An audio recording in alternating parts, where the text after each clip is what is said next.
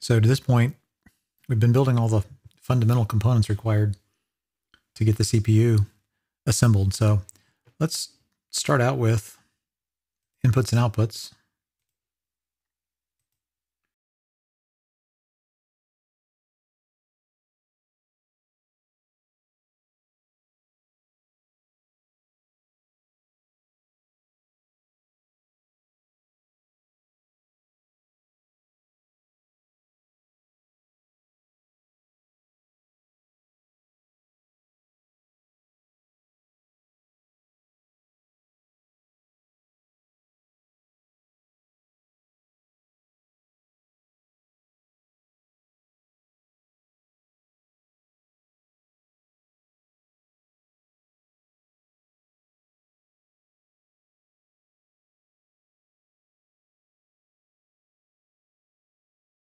So that basically defines the ins and outs of our CPU. Now we need components. Obviously, we need the ALU. We need some registers. So we know we need we need registers. So let's load up the register library. And okay, that came in. That's good. We know we need the ALU.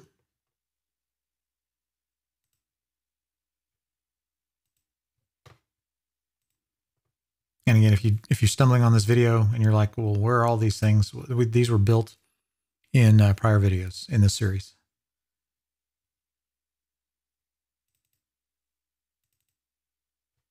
Yeah, and the ALU came in. That's nice.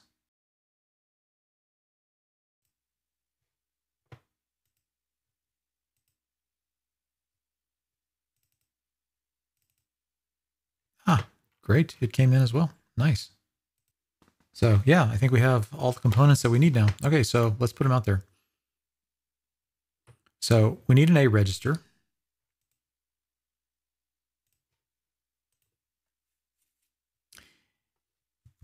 A. And we need a D register.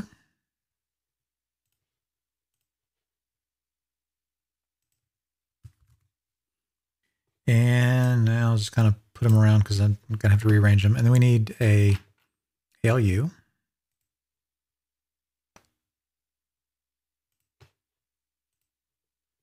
And then we need a program counter. You know, it gets right down to it. This CPU, it's just not a lot to it.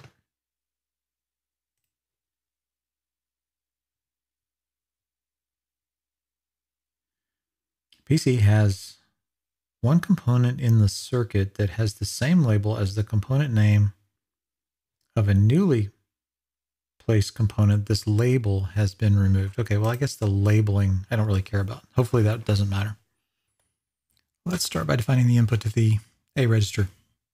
There's two sources for the A register. One is from an instruction defined as an A instruction, or if a C instruction, then we want to potentially load A with the result of a C instruction if the C instruction is encoded in a certain way that, you know, within the instruction, there's destination flags that can indicate that the destination of the value of the ALU should go into the A register. So that sounds to me like a mux. It's two different sources. And so this mux is going to be passing 16 data bits. Oops. 16 data bits. And it's got one select bit because there's two choices. So instruction, if it's an A instruction, and the result of output that comes from the ALU, we don't have the ALU in there, but this is the result of the output from the ALU. So we'll simply route this signal over as input to the controlling mux that's going to then load into the input for the register. Okay, so that's the easy part. The harder part is the control logic for determining which one of these gets selected. To control whether or not the input is either the instruction or a result of the ALU, that's simply controlled by the definition on the instruction in the 15th bit. Specifically, that's the I bit.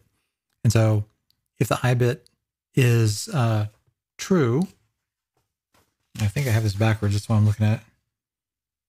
Yeah, I do have it backwards. So if the 15th bit of the instruction is 0, that means that's an A. It's an A instruction. And if it's a 1, it's a C instruction.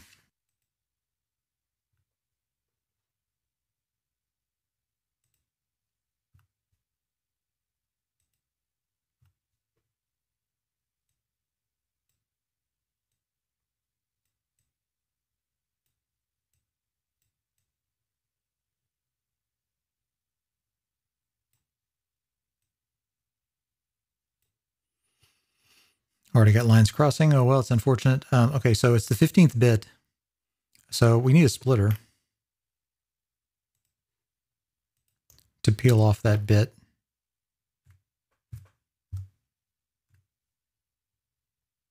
I hate how it auto connects in this case. That's not handy. Okay, so in this case,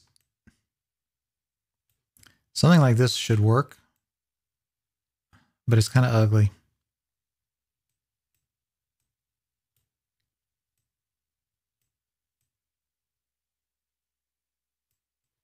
Right, so that actually takes care of the wiring of that one. Now, this is ugly. I'm going to clean it up.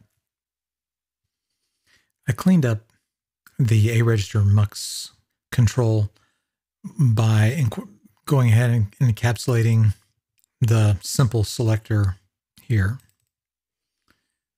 so that it just sort of clears up the main design, even though there's really not much going on here. But I think I'm going to, for the remainder of this, just kind of continue to follow that. That way this diagram will be kept clean. Let's implement the control circuit for the A register load control, which would be this signal right here. So let's create a reg load CTL. The input is 16-bit instruction. And the output is simply a 1-bit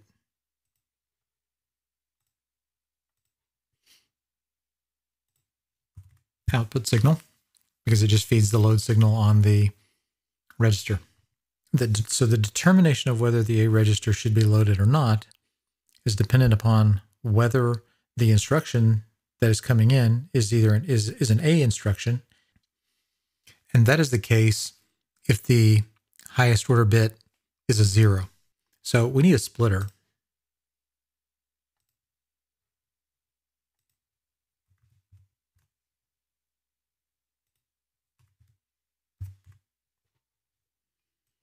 And let's pull this down. So on the 15th bit, we need an inverter. Gates, here we go. All right, gate. Okay, so we load when this is true, or we also load when a C instruction occurs, which means the 16th bit is 1 and the D1 bit is true. So we need to have an AND gate, because we need to AND whether or not the I bit is high and the D1 bit is high. Because the D1 bit is the 5th bit, so bit 5.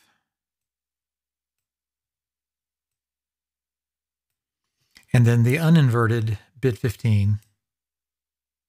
So if both of those are true, then we load. So either we load here or we load here. So that sounds like an OR gate.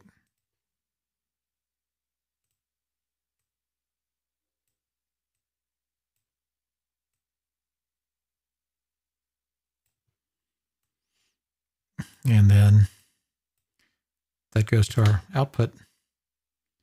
And why is that red? Oh, that needs to be an out.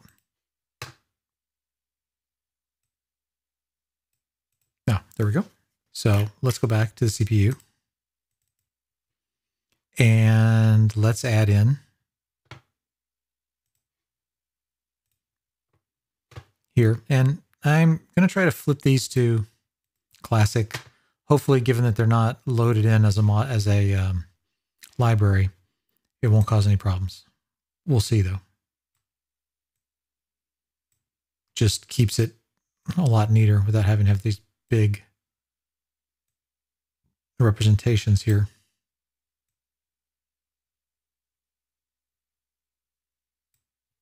So there is our load control for the A register. Let's code up one of the input to the ALUs.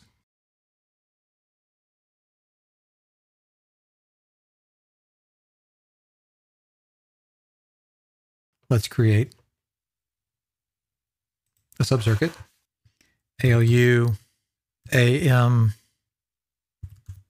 MUX, CTL.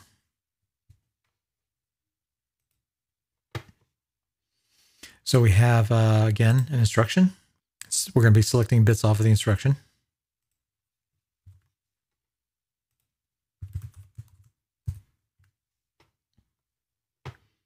And we need a splitter again.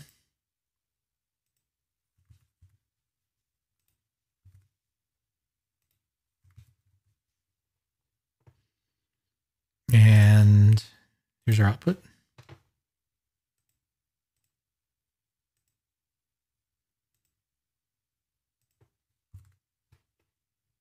The logic is I and not A.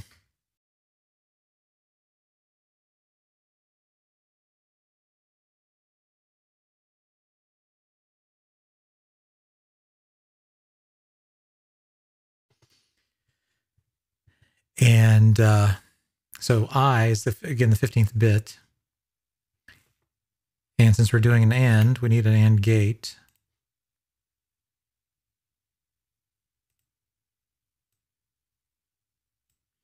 And since it's not A, we need a NOT gate. Again, that was on bit 12.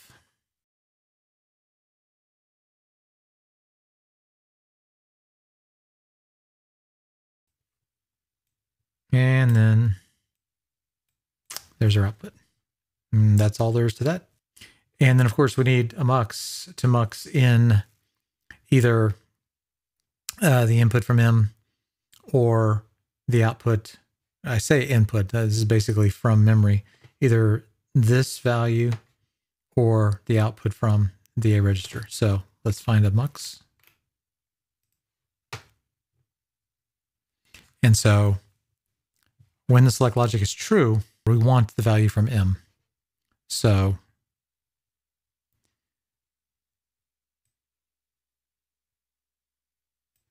let's see, move this up here.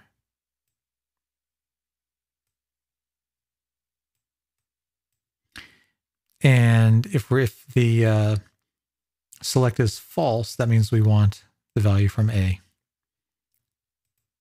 And of course, this needs 16 bits.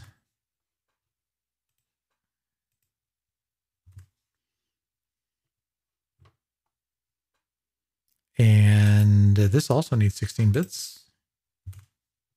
We need our control signal here. So let's put in our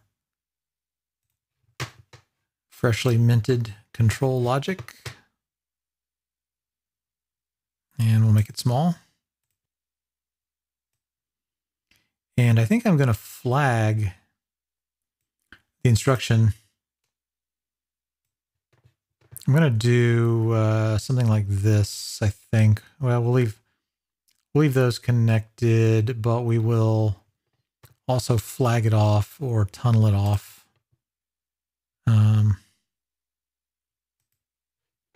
Maybe we'll flip this around.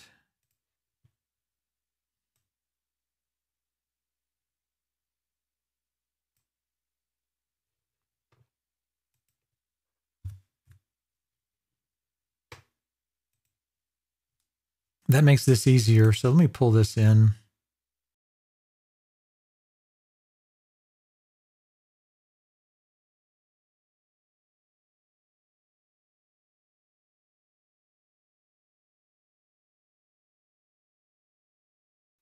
So I'm pretty sure that's what the tunnel is for. These things, the labels match up, and so it connects them together as a bus. I hope that's how that works. And then the output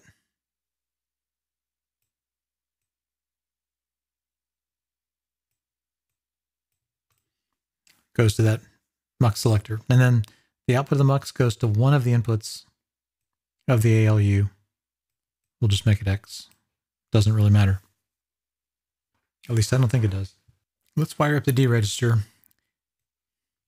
The input of the D register comes from the output of the ALU. So let's create another tunnel, they call it. So we'll call this, I guess we can call this out M as well. Again, it's 16 bits.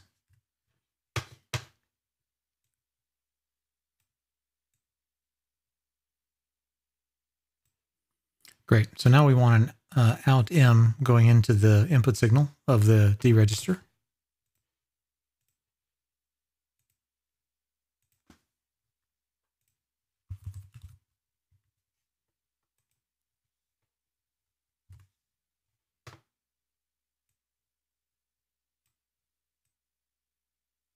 Well, the output of D register is easy. It just goes in as another input to the ALU. So we can wire that up pretty straightforward, just like this.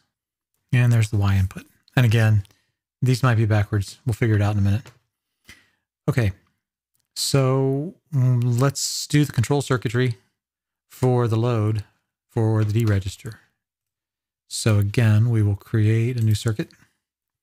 We'll call this D reg load CTL. Again, we need instruction in 16 bits, and we need output.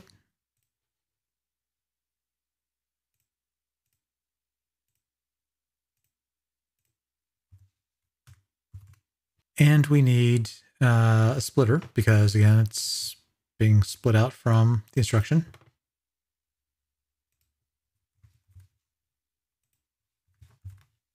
Okay, and so the way the D register load control works is we need to have a C instruction. So that means the I bit, which is the 15th bit, needs to be high. And we want to load D. And so the destination flag called D2 is just the flag that does that. It indicates if it's high that we want D to be loaded with the result from the ALU. And the D bit is, and I'm looking it up, 5. It's the 5th bit. So we need a AND gate. And so the I bit is bit 15. And D2 is the 5th bit.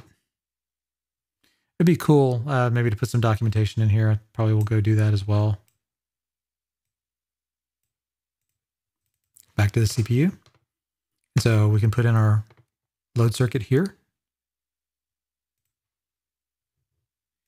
And let's make it small.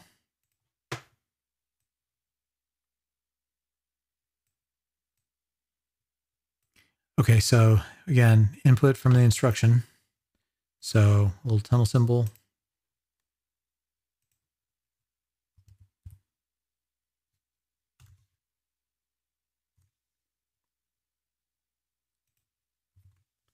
$16. Flip it around.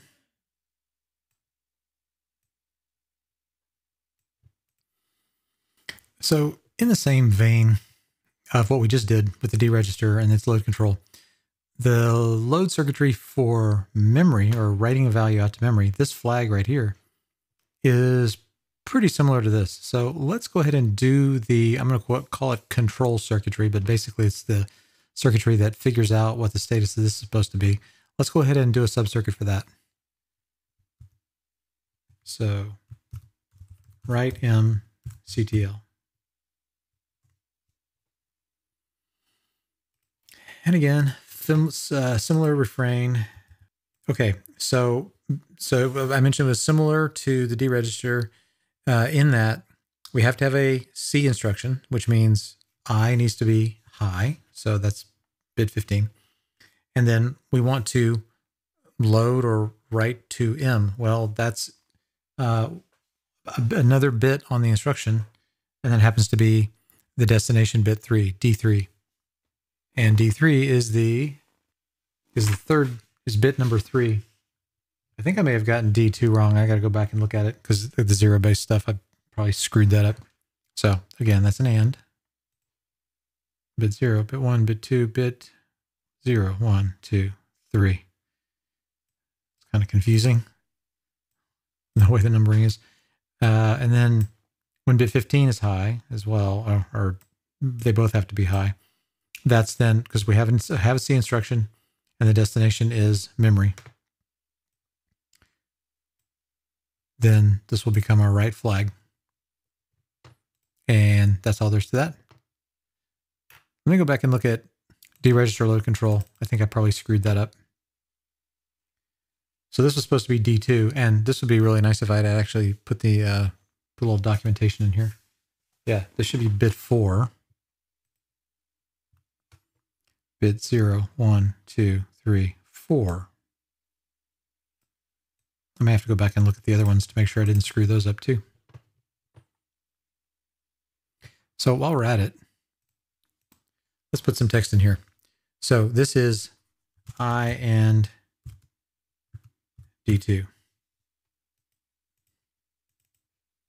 And this is I and D3. Should be I and not A.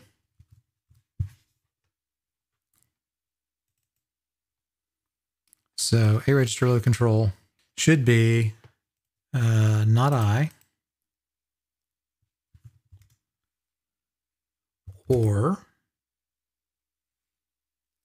I and D1. Probably got this one wrong too. Okay, D1, the D1 bit. It's bit 5, 0, 1, 2, 3, 4, 5. Yeah, sure did. Got that one wrong too. 0, 1, 2, 3, 4, 5. Good thing I'm double checking. I would have gone crazy trying to test this and everything would have worked wrong. Okay, now that I fixed all those, let's get back to the write M control. So this one is simply the output of our control and then the input. We'll stick it here maybe. And then the input again is the instruction.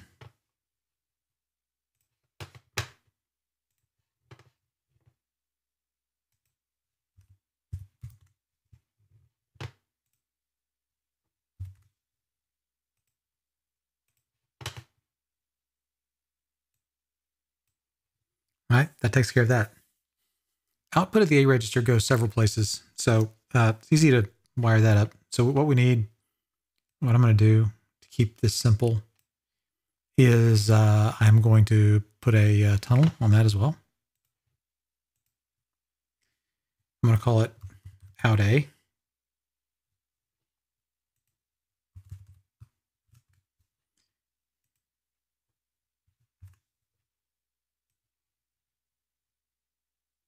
Try to squeeze it in here. Maybe I'll move this over a little bit. Out A. Okay. Well, where does A go? Well, one place A goes is it goes as input to the program counter. So that's easy.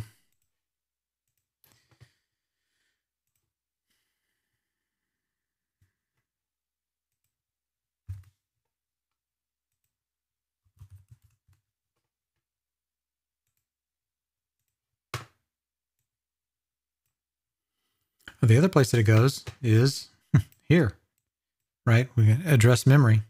Kind of what the A register is for. It's all about addressing. So let's go ahead and add a tunnel input to here.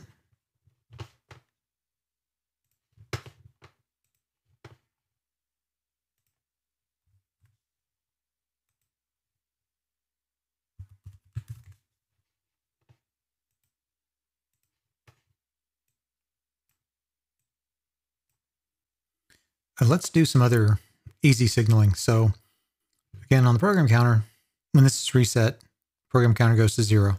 And that's all this reset is meant to do, is it just resets the program counter to 0. So that's easy. When this is high, this just passes through to reset. Some more easy signaling to pick up. Just wire all the clocks. Basically just these 3 components are clocked. The ALU is not clocked.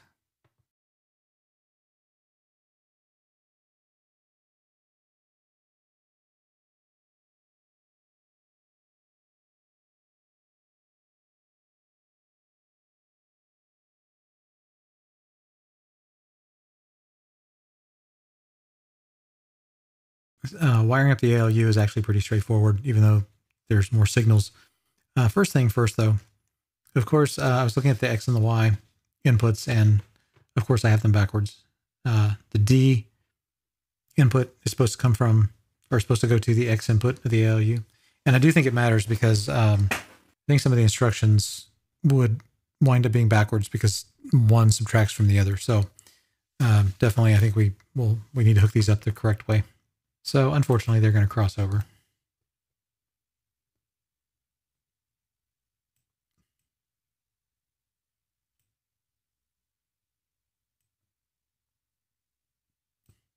Gross, but it works. Okay, so that's fixed. The input signals on this side are basically just decoded from bits off of the instruction. It's basically just a fan out. So what I'm going to do is put a tunnel.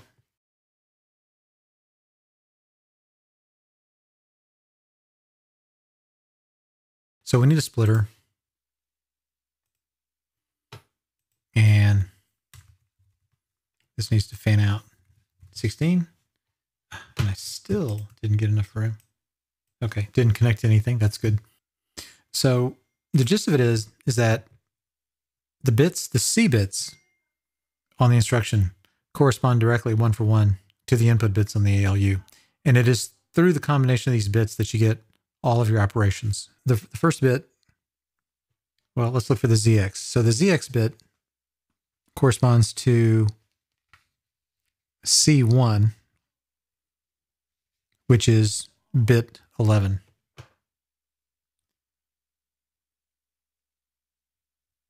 Yeah, bit 11. So 15, 14, 12, 11. So that's bit 11.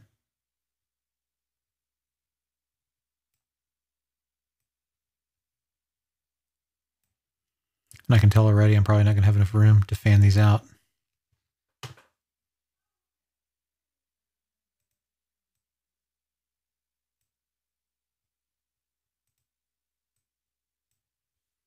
Okay, we'll see. Okay, so the next instruction, what do we got? NX. So NX is C2, and C2 is bit 10.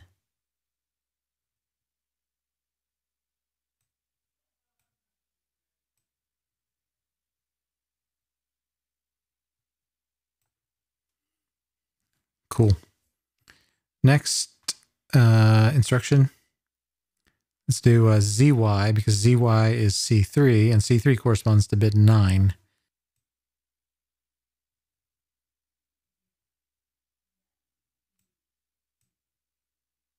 Next bit we'll do is NY. NY corresponds to bit C4, and C4 bit 8 on the fan out. So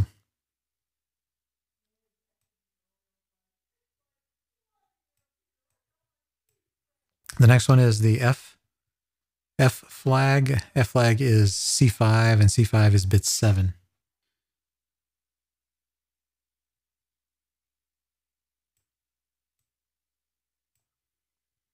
Okay, this is taking shape here. The NO bit, not output, I think is what that stands for, is bit 6, corresponds to C6.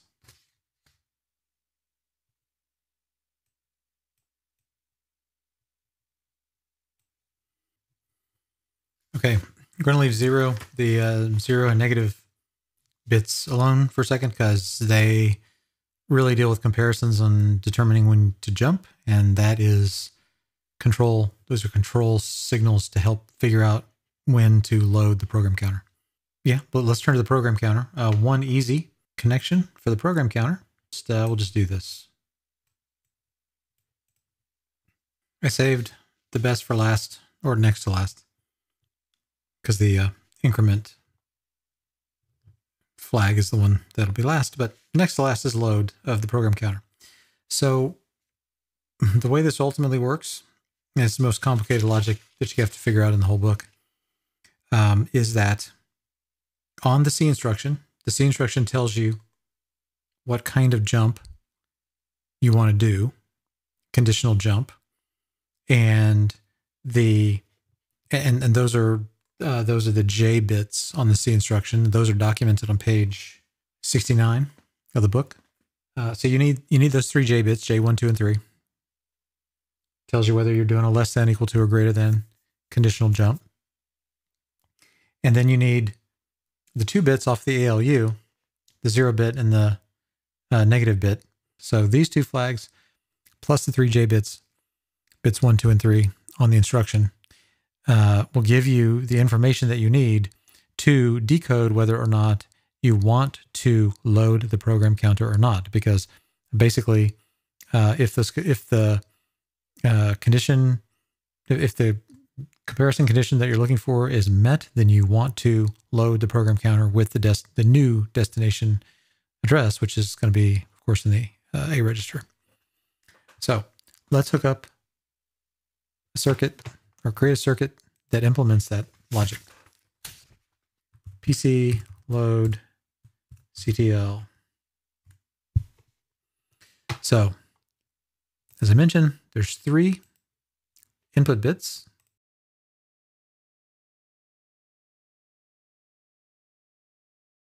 And then there are 2 bits from the ALU.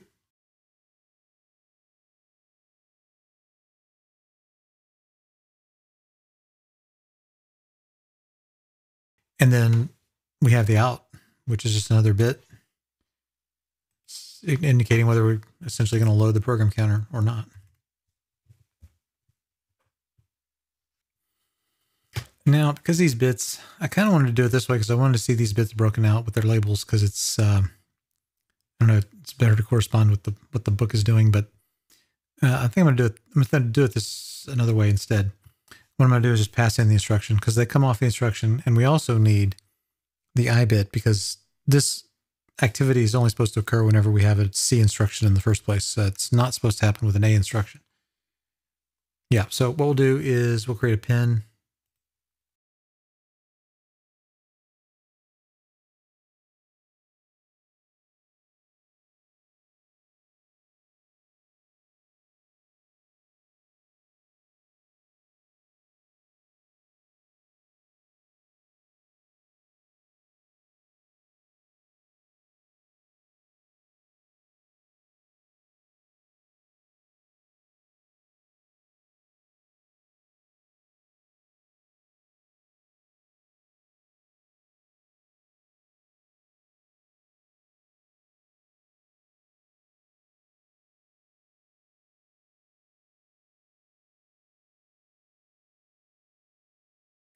Well, one thing that I know has to be done is we need the inverse. We need the inverse of all of these flags. And it'll become evident here in a minute why we do. I think I'm going to want tunnels on these 2 guys as well. So let's do this.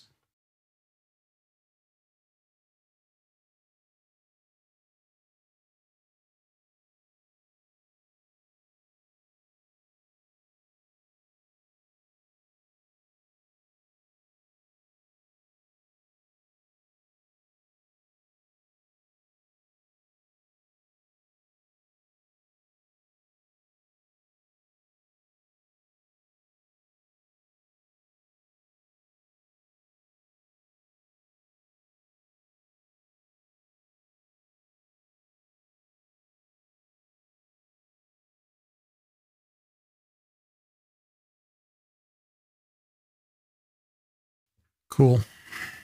All right, I'm just going to keep it much more organized. Let's see here. So let's just first do jump if greater than. And so that's going to be implemented with an AND gate, a multi-input AND gate. And that conditional is indicated when J1 and J2 are 0 and J3 is a 1. We need 5 inputs, and it'll become obvious in a minute. And only 1 data bit on each one of the inputs. And we'll call this one JGT. And then, oh, looky, I just realized there's negations here. I didn't need to negate these. That's okay. Because I think, yeah, I could have put the label and then negated it, and then it would have been, okay, that's okay. Nice to know. I did not know that Logisim had the ability to negate the inputs. So first of all, let's do the J bits. So again, bits J1 and 2 have to be 0.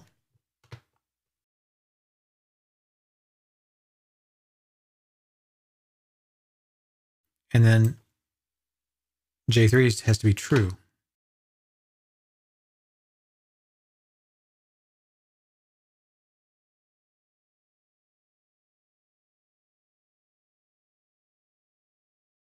This is jump if greater than. So the output bits from the ALU both have to be not negative and not 0 in order to implement jump if greater than. Make sense? Does to me. Okay, so both of these need to be not 0, not negative.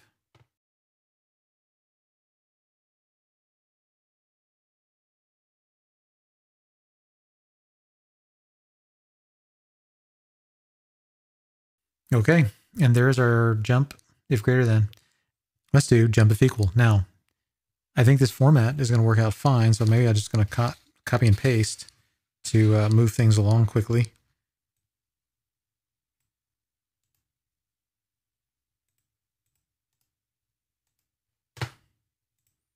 Let's see, it'll let me paste. Oh, I did.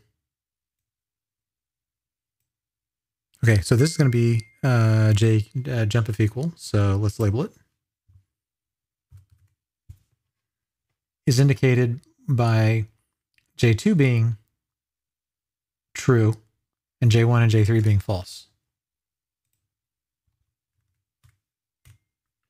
J3 being false.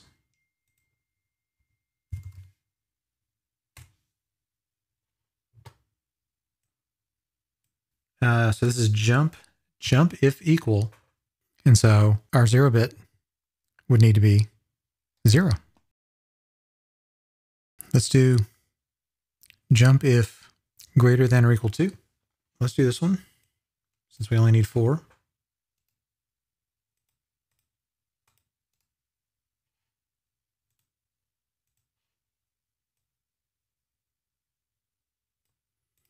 Right. So how does this one go? This one's a little different. Oh, let's label this. Oh, interestingly, it gave us another input here. I don't like that. It seems like it's going to cause problems.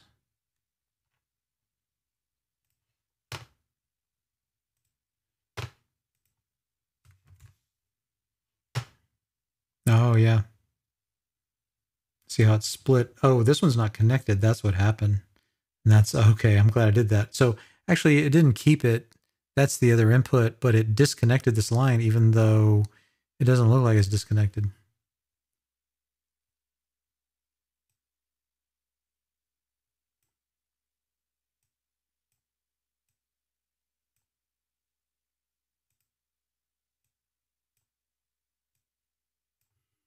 I guess I would call that a bug. It certainly would make things confusing, and it even shows that it's green, which you would think it should show blue, because blue means not connected, I think.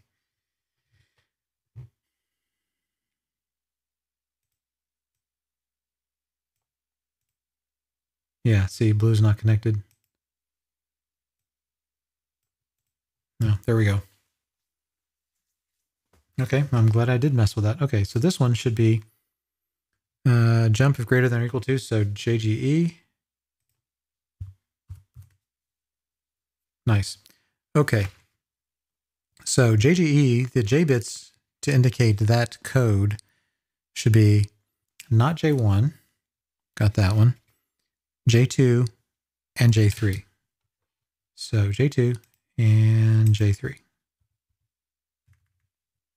Okay, so those J bits indicate we want to do a jump if greater than or equal to. Now, we have two bits. We have a 0 bit and we have a negative bit. Wow, 0 and negative. So jump if greater than or equal to would mean either we're equal to, meaning the 0 bit set, or we're not negative. So that means we need an OR gate.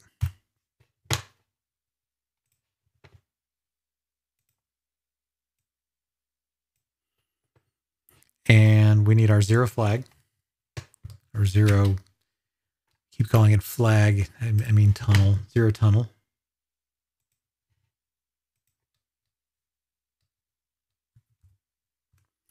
So this satisfies the equal part. And then we need the not negative.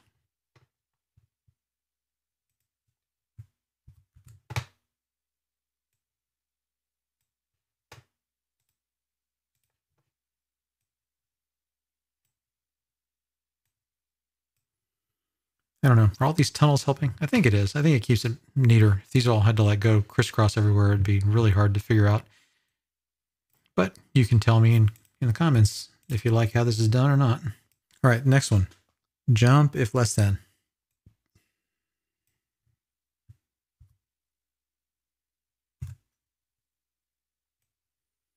And I guess I'll do this one here and maybe we'll stagger. Yeah, well, we'll do it down here. So we got room.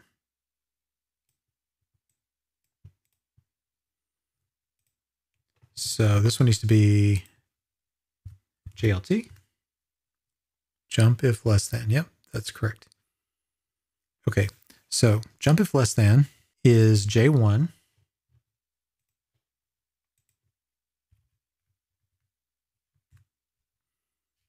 Not J2, which we have, and then not J3.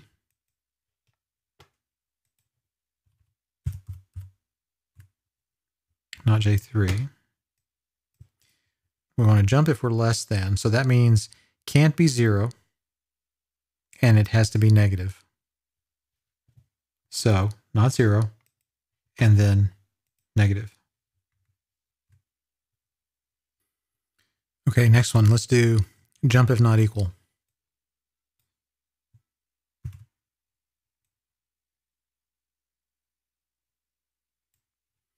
Let me label this one. So jump if not equal is J1.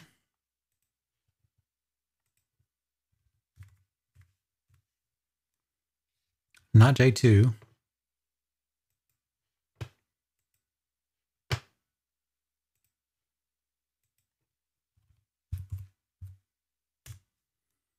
And J3.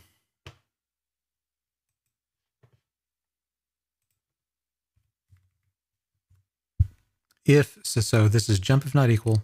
So our 0 bit just has to be false. So not 0.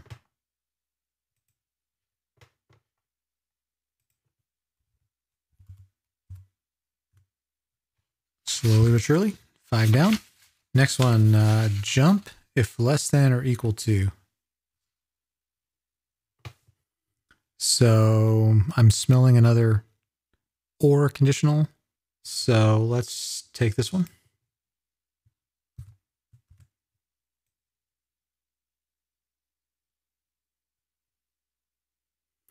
We do need a little wire routing room. I may move these over. Okay, I think that gives us enough room. Okay, so this one here is jump if less than or equal to.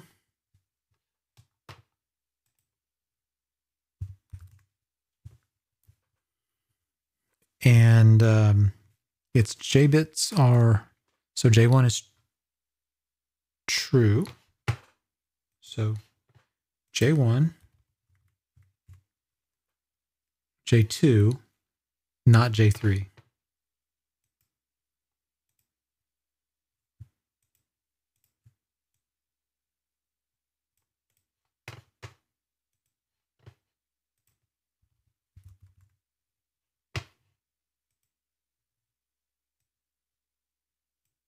All right, so we got our J bits. So now, so this is jump if less than or equal to.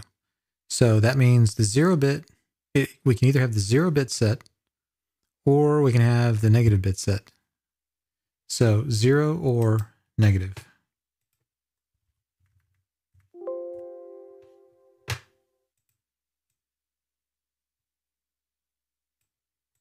Next one is an unconditional jump. Just plain old do a jump no matter what. So let's just put a 3 input AND gate out there.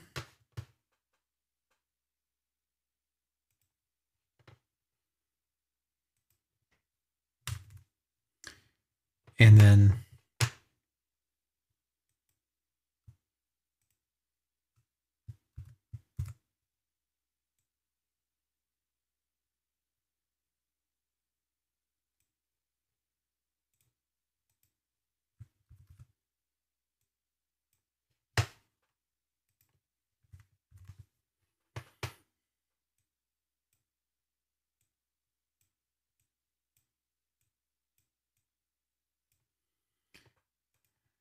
we'll call it jump.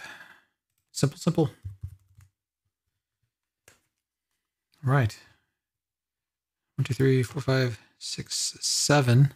Oh, well, so yeah, I was like saying, well, what's the 8th one? Oh, the 8th one is don't jump. So if all the J bits are 0, that means don't do a jump no matter what. So of course, we're trying to yield whether we load the program counter or not. And so if we don't jump, obviously we don't load the program counter. So the 8th one doesn't have to be represented here. Okay, fine. So now it's really simple.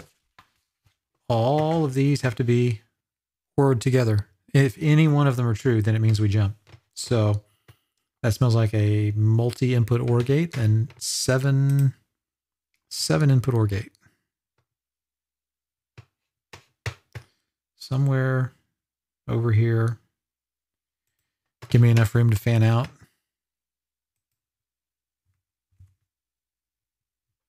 No, not 7 data bits, 7 inputs.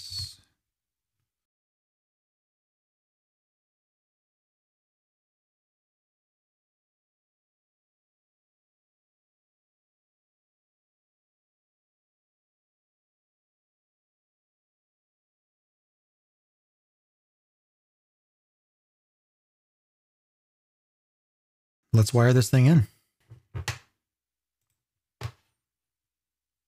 Let's make him small so we can sneak him in here. And we already have a tunnel for instruction, so let's put the instruction tunnel in. 16 bits. Going the other way.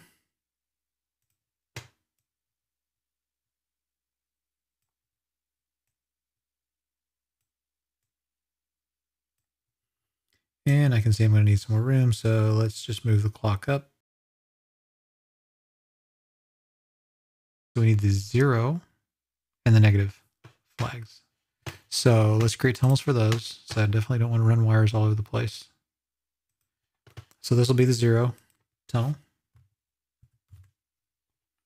This will be the negative tunnel.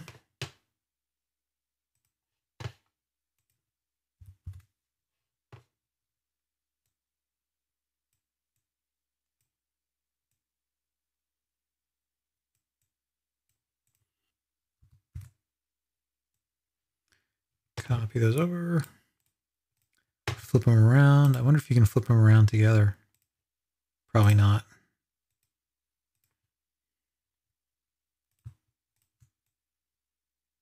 Of course, not quite enough room yet.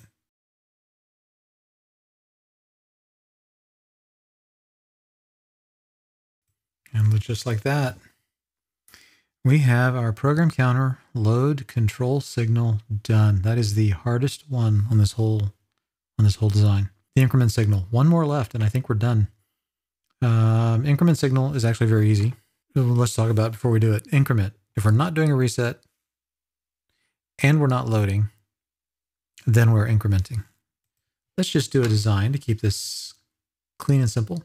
So this would be the PC increment control. Reset pin. And we need the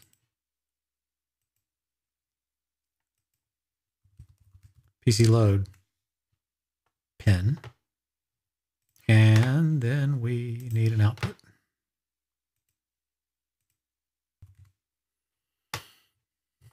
Not resetting and not loading.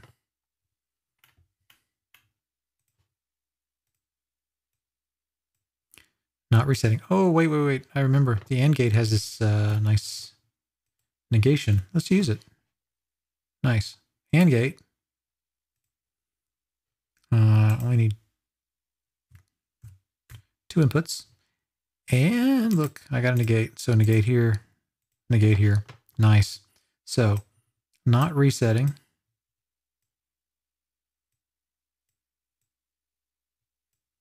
Not loading.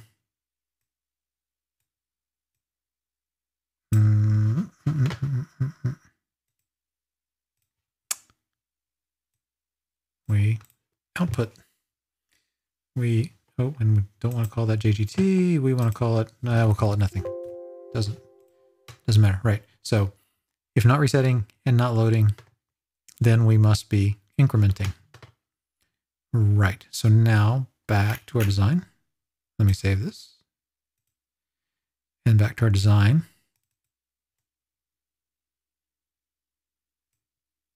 Yeah, let me see if I can back all of these up a little bit. Yeah, so we're going to pull signal off load, and we got to pull signal off reset. Make them small.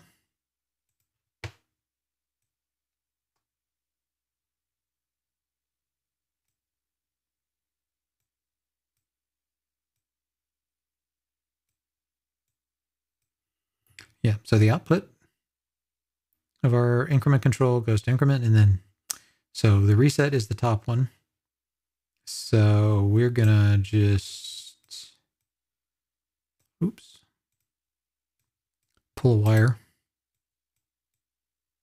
around.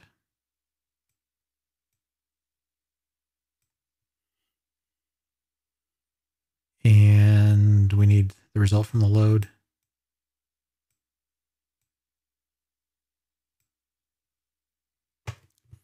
There we are. I believe that implements the HackCPU in Logisim.